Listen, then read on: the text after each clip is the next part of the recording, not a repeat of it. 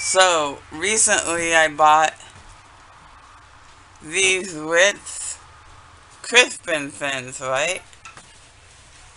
And it's smoked chipotle, which I knew that these things were hot, but I didn't realize how hot until I got third-degree lava burns all over my tongue from these things. Cause I couldn't stop eating them, they were too good. And, tongue, it's all nasty. I got sores all over my tongue, including the tip. That's why I'm talking like a Special Olympian. And I just wanted to give a warning that chemical burns are real. And these things burn the crap out of me.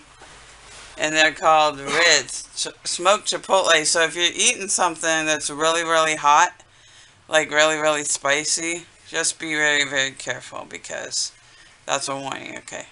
Happy New Year.